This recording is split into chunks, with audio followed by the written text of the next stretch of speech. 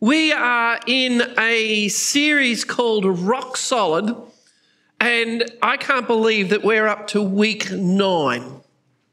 And we've been 9 weeks working our way through the book of Romans. We're not going to get all the way through.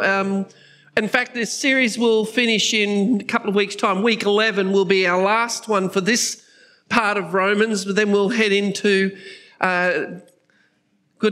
Christmas. We'll be looking at Christmas series coming up in just a couple of weeks. But we're in week 9 of Rock Solid, where we're looking at what it takes for us to have a faith that is so rock solid that no matter what throws against us, what things happen in our world, no matter what things come against us individually, that we'll be able to stand firm on the word of God and know that we are okay. Not just okay, we are more than okay. And that's what this series of Rock Solid is all about.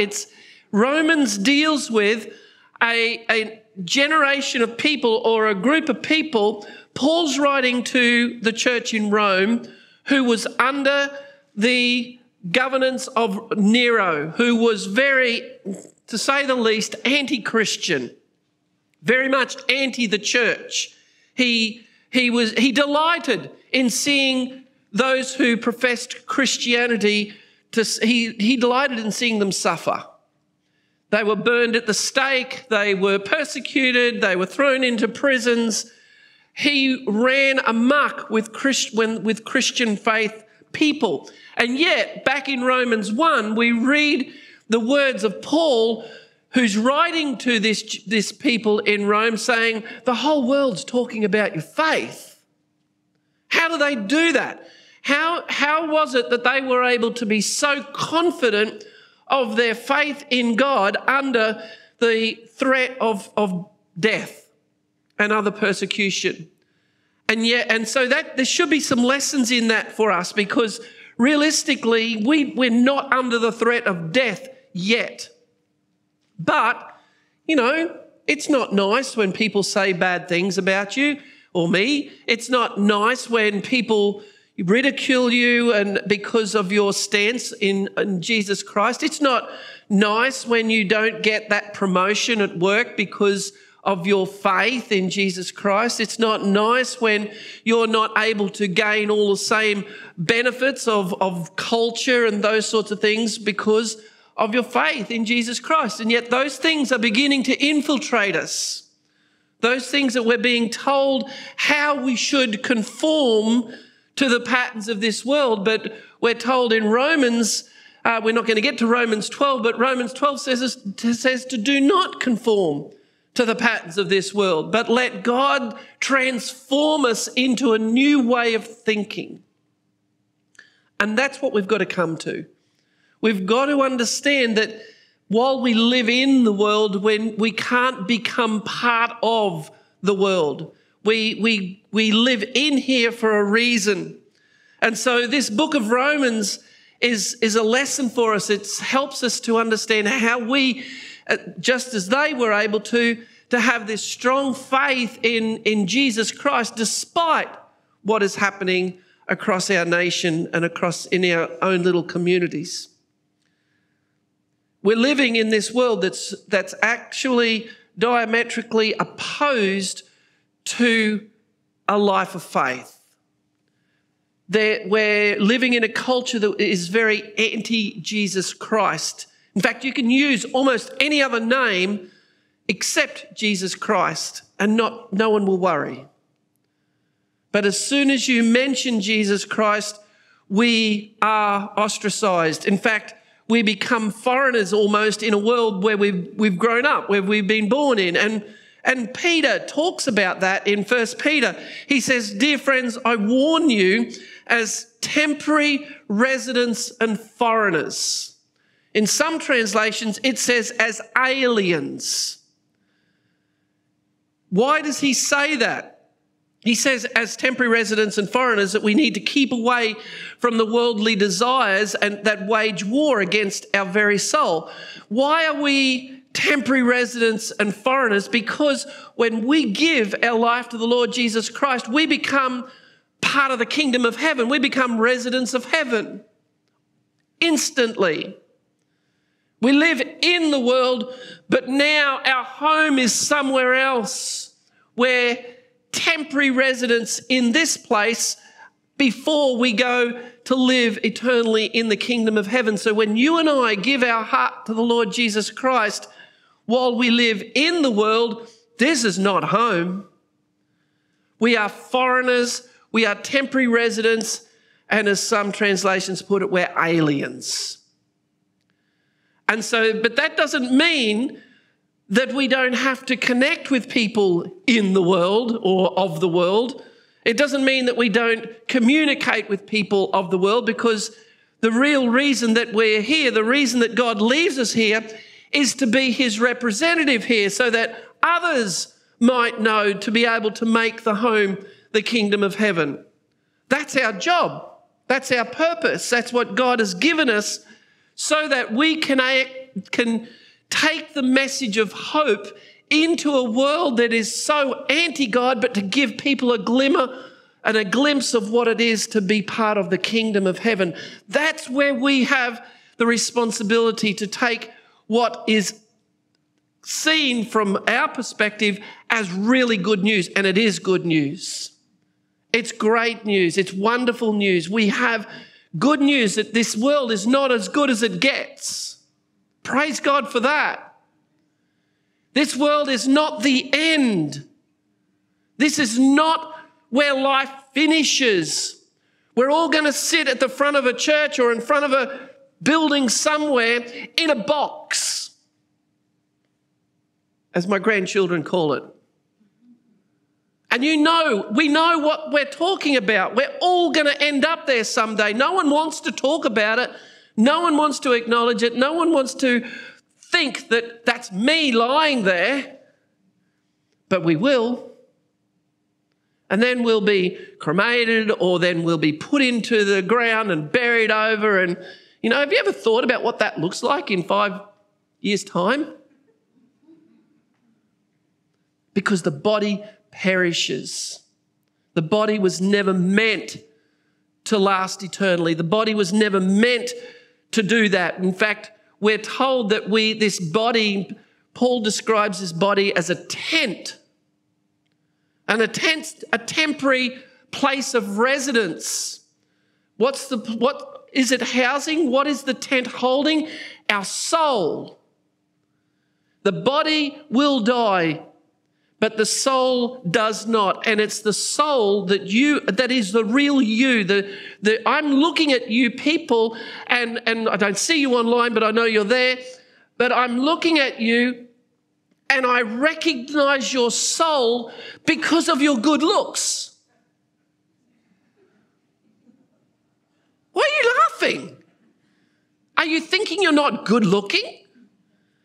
But we recognize our soul because of the body that God has given us. So if your body was taken away, you could still be sitting there and I wouldn't know. So God gave us a body so that we would recognize our soul, recognize the real you. And the real you comes out in the things that we do, the things that we say, the life that we live, the attitudes that we hold on to. And so as we grow in faith, as we learn to have this rock solid faith in Jesus Christ, we're going to be growing in accordance to be like Christ. Christ-like behavior, we call that. And so we have this responsibility to be God's ambassadors here on this planet, to take this good news of people around the place. But there's a lot of us, though, who are not comfortable about sharing our faith with all of this culture. And there's a lot of reasons for that. Many are not comfortable because we don't want to lose friendships. We know that my stance on certain things is going to, you're a bit weird. And friendships are broken, particularly when we're young, especially when we're young, when God's word comes into our life, when we make the decision, the threat of losing friendships and peer groups is strong. But we're told in James 4 actually says, James 4:4 says, if we're like that, if we're going to be tainted by that and we're going to not do what we're told to do because of these friendships, he says, you're adulterers. Don't you realize that friendship with the world makes you an enemy of God? And so we can't manage to do that. He said, I say it again, if you want to be a friend of the world, you make yourself an enemy of God. And so it's impossible for us to have this friendship and allegiance with the world, but also an allegiance with the kingdom of heaven. There has to be this separation, and that's what's so hard. That's why it's difficult, because we have a lot of good friends here. We have a lot of good mates, and we have all these relationships here. But if we go here, do I have to give them up? Absolutely. Some ways, yes. But in other ways, no. Because we live in the world still, and our job is to lead our friends and help our friends and guide those people into the same joy of knowing the kingdom of heaven is theirs as well. And so, whatever we want to make, ourselves aligned with the world, we're going to be in trouble with our spiritual faith unless our faith is rock solid. If we are weak, if we're not coping with, all of this stuff that's going on, and we start aligning ourselves with the world, it won't be long before we become like the world and we'll conform ourselves to the patterns of the world that we're told in Romans 12 not to. We want to fit in. And others don't feel like or enjoy or feel comfortable sharing their faith because we don't know what to say. I'm just me. I've not got any wise words to say. I know what's happened to me, but don't ask me to tell anyone else about Jesus Christ, because what do I say? And what do I say if they don't want it? What do I do when they ridicule me because of that? And we worry about saying the wrong thing or not having the right answers to these things, these questions that potentially could come up. And we don't want to get into an argument with people because I like these people. And that's going to divide the relationship again. And Paul tells us then in Corinthians, he says, but we're God's ambassadors and God is making his appeal through us. We speak for Christ when we plead, come back to God. We speak for Christ when we ask people to come into the kingdom of heaven. That means that it's not our words that's doing this. It's God is giving us everything that we need in order to plead for those people that we love and appreciate and want into this same relationship that we've been able to enjoy, that God speaks through us and we speak on his behalf. So what we do, though, rather than speaking about Jesus Christ, we tend to surround ourselves with like-minded people who don't like talking about Jesus, who don't want to go out of their way or to take those risks of stepping out. We surround ourselves with those and we become an inward-looking group of people if we're not careful. We don't want, or we are reluctant to speak openly about our faith in case something happens. We hide our faith and we try and fit in with the rest of the world, and so that they don't ask us these difficult questions because I have no clue on what to answer. And that's a significant problem considering the commission that Jesus gave to the church to go into the world and make disciples. That's a really significant problem if the only commission that we have in this world is to go into the world and make disciples, if we're unwilling to go into the world and make disciples. Doesn't make a lot of sense. And I understand that statistically around 70% of Christians say that they've really never shared their faith openly with anybody. That's a significant number of people. And what's also significant is that about 30% of non-churched people would say that someone has had the opportunity to share with them. 30% of those outside the church have had someone share with them. 70% of people in the church haven't done it. That means that there's about 70% on average of our community who have never heard the gospel message, who have never fully understood what it means to have faith in Jesus Christ. Oh, they might have heard about it, they might have read some stuff about it, but they've never had anyone come to them and say, you know what?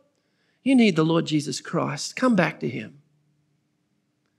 And what's also interesting is that statistically, again, I know statistics can be manipulated in ways, but statistically, they are saying if you ask people, about 7 out of 10 people who are asked are willing to at least attend a church if asked. But they've never come because they've never been asked. That should alarm us a little bit as a group of people who we know in Matthew 28, Jesus said to go into the world and make disciples. That's an indictment on the church, whose mandate it is to go and make disciples. So this morning, we're picking up our reading from Romans 5. We're in Romans 5 at the moment. We're going to start from Romans 5, verse 12. But Paul, in this part of the letter, gives us a very detailed explanation of the predicament that we're in life, in this culture, and also the solution of how we can get through it, which should be good news to all of us, and it is good news for those who are able to understand and receive it, particularly those outside the body of Christ. So Romans 5, verse 12, it says, when Adam sinned, sin entered the world. Adam's sin brought death, so death spread to everyone, for everyone sinned. Yes, people sinned even before the law was given. But it was not counted as sin because there was not yet any law to break. Still, everyone died from the time of Adam to the time of Moses, even those who did not disobey an explicit commandment of God as Adam did. Now, Adam is a symbol, a representation of Christ who was yet to come. Let's pause it right there. We have, if you're taking notes, the first point is the problem. Fill it in if you want to. But we have a problem. What Paul is outlining here is sin entered into the world through Adam. What Adam did led to sin entering into this place. Even though there was no law to break at that point in time, sin was still present. So it wasn't about keeping the law because sin was still present. And Paul outlines the problem that we have in verse 12 when he reminds us of this Genesis account of Adam. And what we read in Genesis is that in the beginning, God created a world absolutely perfectly. In every way, he placed man, the perfect man, in the Garden of Eden. He formed the woman from Adam and gave them the authority over everything. He gave them everything they needed, the food, the water, the plants and animals are all there for them. They were to enjoy what God had given them. But in the course of time, not very much time, Satan interrupted the peace and convinced Eve that she should eat some of the fruit that God said, you know what? You can eat anything of the garden, but that tree in the middle, you shouldn't eat that. Don't eat that. If you eat that, you're going to die. Now, you can ask questions. Today's not the right day to answer them all. Why would God do that? And all those sorts of things. There are some very good reasons why he needed to do that. But that was the only thing they couldn't do, realistically, was eat from the tree of knowledge of good and evil that was planted in the middle of the garden. But Satan convinced them that it was good. He convinced them somehow that it's okay. God's really not that bad. He doesn't want to eat that because he's holding out on you. He doesn't want you to be all knowledgeable and have all this wisdom. If you eat that fruit, Satan says, you're going to become like God. You'll know good from evil.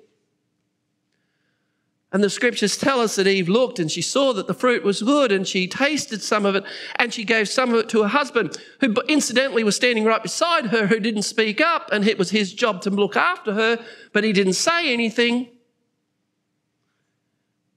Us men always stand up for our wives. What's going on with Adam?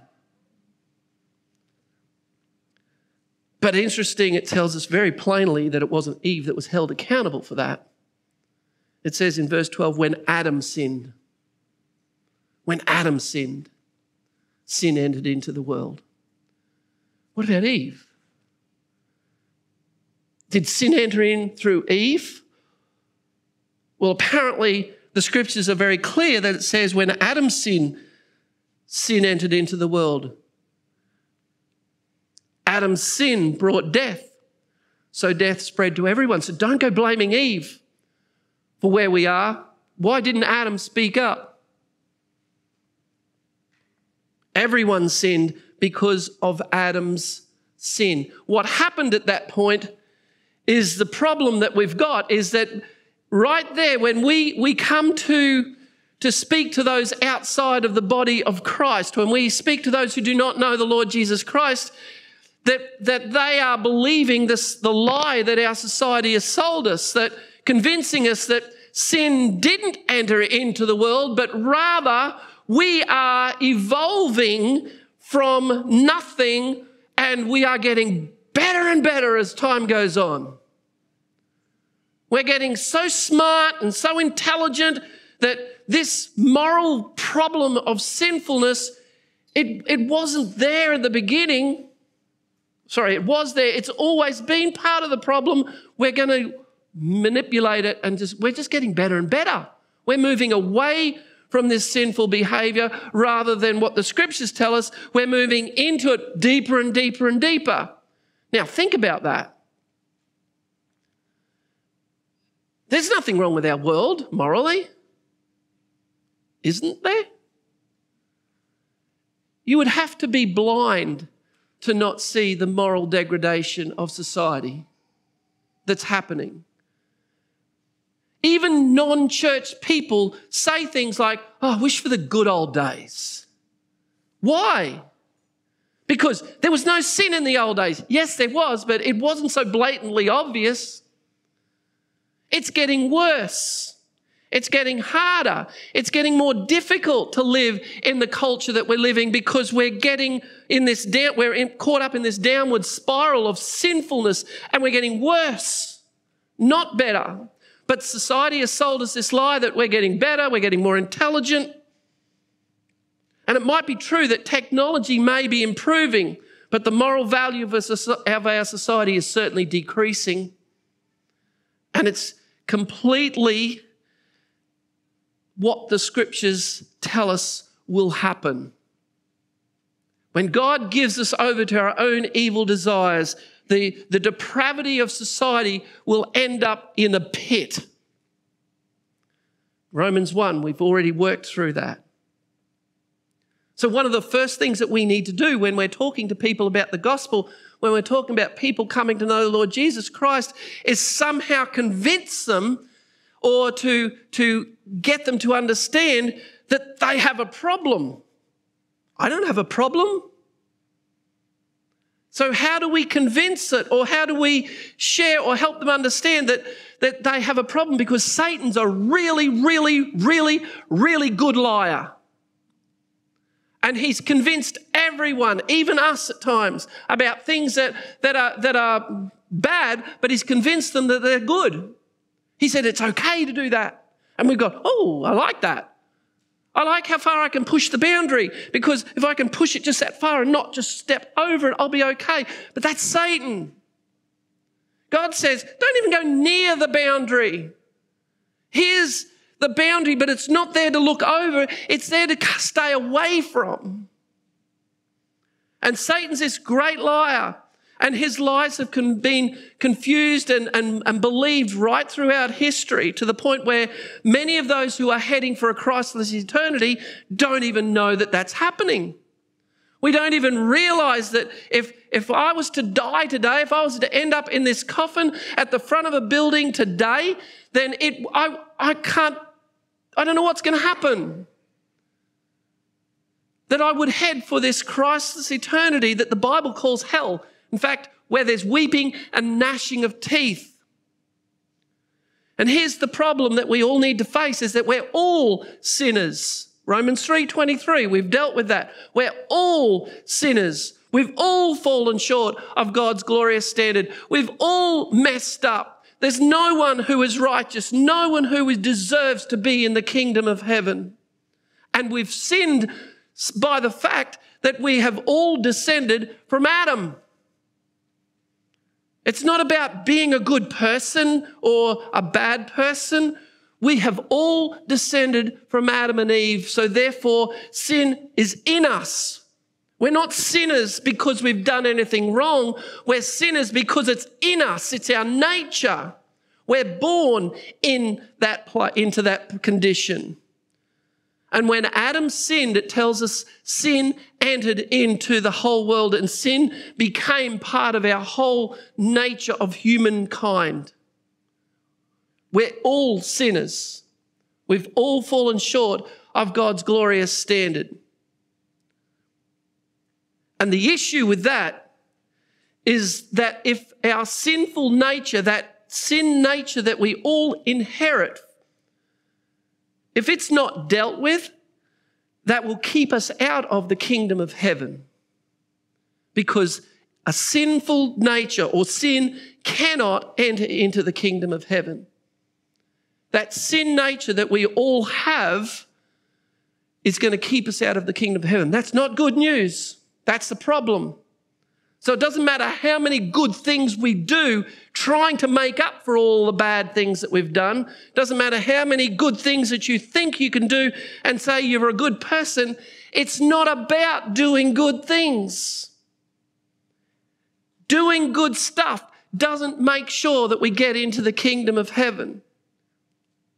Unless we deal with the sin nature that we all have, we are going to head for a Christless eternity. That's why it's not what we do that determines who we are. It's who we are that determines what we do. It's not earning our way into the kingdom of heaven by doing good stuff. It's because we're already we're part of the kingdom, that we will do good things. And that's the problem that every one of us must face. That I can't just be a good person. I just can't do the right things and think that God's going to overlook it, because I still have the nature. I still have that sin nature. The scriptures call it in various translations the old man. We either face it now, today, if we haven't already, we face it in this life, or we face the consequences of not dealing with it when our body dies. That's the two choices that every single one of us have. The consequence of sin is an eternity in hell, with no chance or no way of getting out. I don't know how to explain eternity. It's a very long time. If you were to draw an imaginary line from where you're sitting, out the door, out the window, and if this was a flat earth, which of course it is, if we were to flat earth and we were to imagine a point as far as you could see and draw this imaginary line on there, and then you were to take your pen or your pencil and you were to go on the dot, on the line, somewhere, the width of that dot might illustrate somehow the length of your life on this planet. The rest is a very long time. And I don't think we get that. We think, oh, well, you know what, I'll just have a party. It's a very long time. And the problem is that the consequence of sin is an eternity in the kingdom, in hell. And Matthew 13 tells us the angels will throw them into a fiery furnace, those who do not know the Lord Jesus Christ, where there will be weeping and gnashing of teeth. And whether we like it or not, whether we believe it or not, whether we agree with it or not, it's there. And the reality is that hell wasn't made for people. God didn't design or create hell for us. So why did he create it? He created it because Satan rebelled, and it was for Satan and his demons. That's the purpose of hell. It was to cast Satan out at the right time into the pits of hell.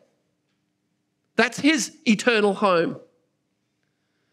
But if we align ourselves with the world, if we agree with what Satan wants us to do, if we conform ourselves to the pattern of this world, we are aligning ourselves with him. That's why there will be people who end up in that situation.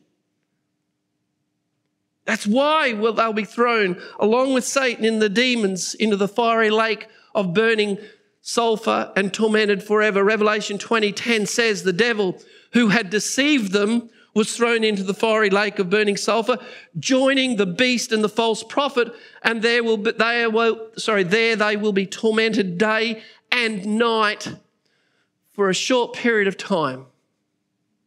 Doesn't say that, it says forever.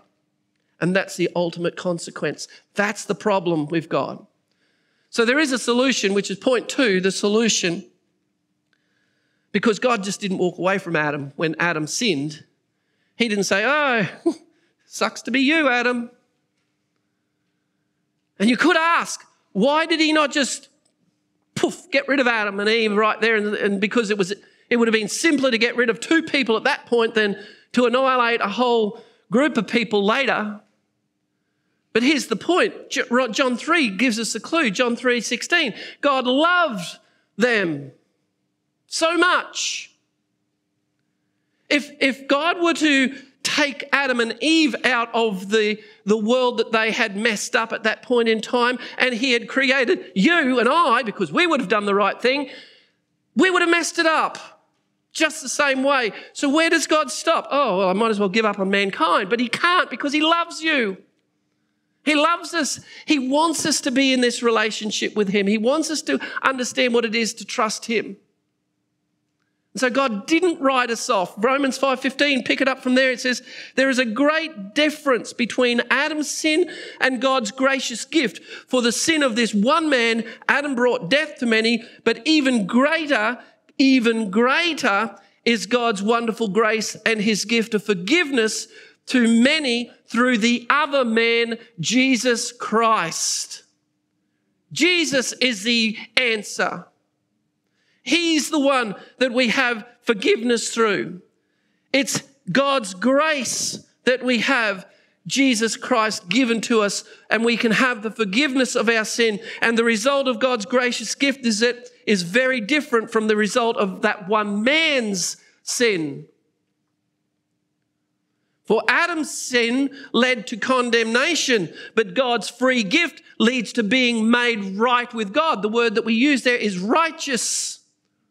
We can be righteous because of what Jesus did for us.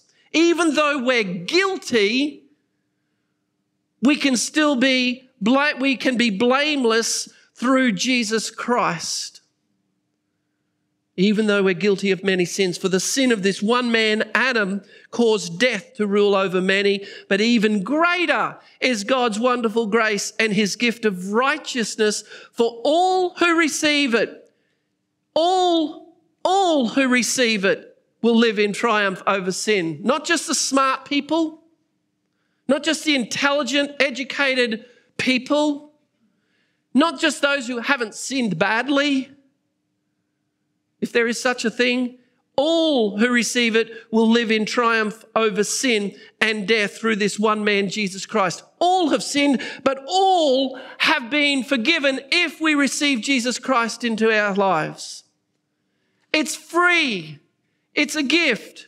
And while sin entered the world, when Adam brought sin into our world, Jesus Christ took the sin back, or he paid the price of what Adam did.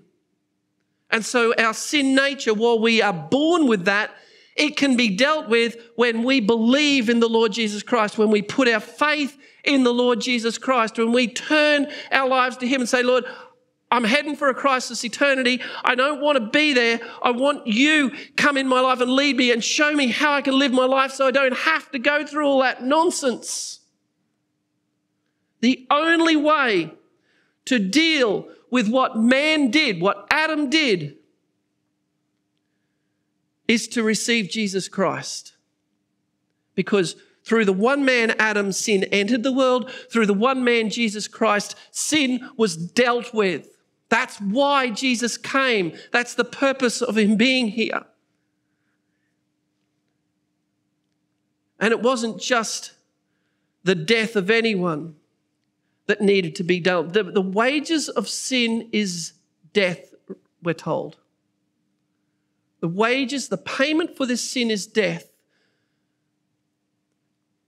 That's where we're heading. But what happens when Jesus pays the price? Because in the Old Testament process was that if you bring this pure lamb or this pure presentable animal, there was a number of things you could bring, but it had to be without blemish. It had to be the perfect sacrifice. If you brought that, God would accept that as payment for the sin of the nation or the individual. And what Jesus did was, in coming to sacrifice himself, mankind couldn't present themselves because we're blemished. We have the sin nature. We can't die for our own sins because we're the sinner, we're the problem. Or we can't pay the price for our sin. We will if we don't deal with it, but we couldn't deal with it for all mankind. And so when God sent Jesus Christ, the pure man, lamb sacrifice, so that all who believed in the Lord Jesus Christ without blemish, and the writer of Hebrews puts it well when he says the old system under the law of Moses was only a shadow, a dim preview of what was to come. Not the good things in themselves. It's the sacrifice under that system, they were repeated over and over again. They repeated again and again, year after year, and they were never able to provide the perfect cleansing for those who came to worship. They had to, each time they come, present themselves and present this sacrifice. If they could have provided a perfect cleansing, the sacrifices would have stopped. That's important for us to understand. If they could have provided the perfect cleansing, the sacrifices would have stopped. For the worshippers would have been purified once for all time, and their feelings of guilt would have disappeared. But instead, those sacrifices actually only reminded them of their sinfulness year after year, for it's not possible for the blood of bulls and goats to take away sins. It's not possible. So under the old system, it just reminded them of how bad they were. And then in further down in Hebrews 10 verse 8, it says, first Christ said, you did not want animal sacrifices or sin offerings or burnt offerings or other offerings for sin, nor were you pleased with them, though they were required by the law of Moses. Then he said, look, I've come to do your will. He cancelled the first covenant in order to put the second into effect. The old covenant of sacrificial lamb was cancelled so that the new covenant through Jesus Christ could be put into effect. For God's will was that for all of us to be made holy, all of us to be made holy by the sacrifice of what Jesus Christ, the perfect lamb, did once and for all time. Under the old covenant, the priest stands and ministers before the altar day after day, offering the same sacrifices again and again, which can never take away sins. But our high priest offered himself to God as a single sacrifice for sins, good for all time. Then he sat down in the place of honor at God's right hand, and there he waits until his enemies are humbled and made a footstool under his feet. And by that one offering, he forever made perfect those who were being made holy. Praise God for that. Once and for all. That's why we don't have to bring a sacrificial lamb every time we come, because it's been done once and for all time. Being once for all time, it means that Jesus has given us the way in which we can have forgiveness and know that we are not going to feel the guilt or experience the guilt because he takes the blame. We still have done things wrong. We're still guilty of our sin, but the blame has been taken away. We can be blameless in his sight. And Hebrews 10 verse 18 says, when sins have been forgiven, there's no need to offer any more sacrifices. We don't have to come and continue to, I'm a wicked person. Because through Jesus Christ we've been saved. Everything that needed to be done has been done. Romans 5, we read it before, but 16, 17, God's free gift leads to our being made right with him, even though we're guilty of many sins. And even though there was nothing wrong with the actual fruit that Adam was told not to eat, it wasn't like it was poisoned. It wasn't that it was bad. It wasn't that it was disgusting to look at.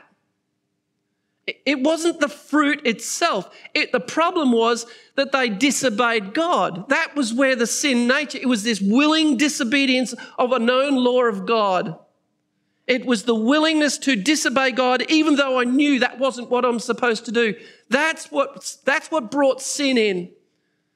It wasn't the fruit per se.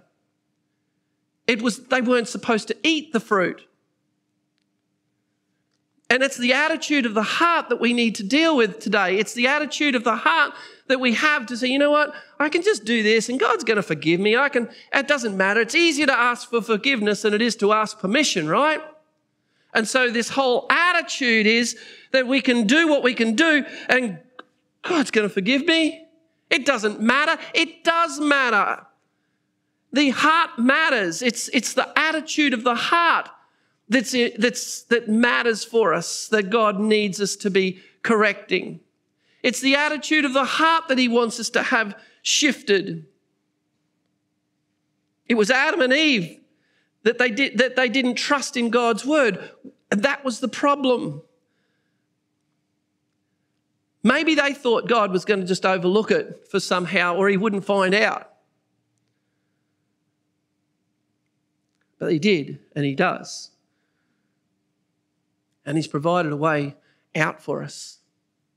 He still loves us. He loves you so much that he gave his only son, Jesus Christ, that whoever believes in him should not perish but have eternal life with him, regardless of the fact that we've been born with a sin nature. It can be dealt with. Even though we're still guilty, we've been made right with God. Even though we've messed up, we've become righteous. And even in our righteousness, we're still guilty, we've still messed up, but God it's his righteousness imposed or put upon us, because our righteousness is not good enough. Our own way of dealing with it isn't enough. It's God's righteousness. If we confess our sins, and God is faithful and just to forgive us our sins and cleanse us from all of that unrighteousness and put his righteousness upon us so that we can enter into the kingdom of heaven free. His children, his people. And God has given us that. We're blameless and righteous when we receive the good news of Jesus Christ. We receive that. And we're born again. As Romans 5 tells us, it summarizes our problem in verse 21. It says, just as sin ruled over the people and brought them to death, now God's wonderful grace rules over us instead, giving us the right to stand before God, resulting in eternal life through Jesus Christ. Praise God. There's the answer. There's the solution. It's through Jesus Christ. We can enter into the kingdom of heaven, even though we were born with a sin nature. He deals with the sin nature and gives us, we are a new creation. We're brand new people. The power of sin is dealt with. So how do we bring this all to conclusion, which is the third point, the conclusion for those that are following along? What we do with this newfound life, we're going to rush through this a little bit, but verse 18 to 20 gives us a clue. Adam's one sin brings condemnation for everyone. That's where we read it. But Christ's one act of righteousness brings a right relationship with God and new life for everyone. Because one person disobeyed God, many became sinners. But because one other person obeyed God, many will be made righteous. God's law was given so that all people could see how sinful they were, but as people sinned more and more, God's wonderful grace became more abundant, which led to a discussion about, I'll just have to sin more and more and get more of God's grace, but we'll deal with that. When we accept Jesus Christ into our life, we have been given this brand new nature. Our old sinful nature has been dealt with. It's done away with. We become a new creation, a child of God, a part of the kingdom of heaven, joint heirs with Jesus Christ. 2 Corinthians 5:17 says that exactly. This means that anyone who belongs to Christ has become a new person. The old is gone. A new life has begun. If you have given your life to the Lord Jesus Christ in recent times, you are a brand new baby in Christ. Praise God. That's wonderful news. Rejoice in the fact that you are a child of the King. If you've given your heart to the Lord in the past, you are still a child of the King. You should be more mature, but you are still a child of the King. And so we become this brand new person. We move into a new relationship with God as our, not just this way of being who's out there dictating what we can and can't do. He's our Father. He loves me. He loves you. The old is taken away. He gives us a brand new life. We become spiritual infants under him to be nurtured and cared for. We need to have the comfort and nurture of each other. In the process of this, we need each other for more than that reason, but that reason. We need to have the comfort of others who are mindful of our needs and like-minded to train us up and to equip us so that we can be firm and mature and confident believers of the Lord Jesus Christ, so that our faith will be strong, so strong that when the things of this world come against us, we'll be able to go plowing on through and say, you know what? Greater is he who's in me than he who's in this world. Far be it for anyone to derail me from where I'm going, because God is faithful. I want people around me that will strengthen me, not tear me down, divide me apart and pull me out of stuff. I want people around me to teach me, to equip me, to help me. And I want to have that attitude for myself. And as we grow, we take on this responsibility, or we should. I don't know whether we all do, but we need to take on this responsibility of discipling other people. because that's our job. We're to make disciples, go into the world and make disciples. That's the commission. Our responsibility is to come to Christ, receive Christ, to grow and mature in Christ, and go and teach others what we've learned. That's the purpose of your life and why you're still here. And if you're breathing, which most of you are, that's our job. The problem is, and we've spoken about this in past weeks, is that doesn't take away all the problems and the difficulties of life, does it? In fact, sometimes adds to them, because Satan, here's the key to that, Satan will not be giving up on you because that's a child of God, I'm going to stay away from them. No. In fact, they're a child of God. Let's pull them back. Let's make it harder. Let's make life more difficult. He's going to work harder at getting you to fail. And Revelation 14:12 says this means that God's holy people, those who receive the Lord Jesus Christ in their life because we've been made holy, his holy people must endure persecution patiently, obeying his commands and maintaining their faith in Christ Jesus. So we're told that we've got to endure this, and while all this is happening, and not lose sight of the fact that we do what we know to be right, despite what others might say. Maintaining our faith and going about letting others know about their demise, because that's what the problem is, because they don't know that they're heading for a Christless eternity. If they fail to recognize salvation or recognize their need of salvation, that's the good news.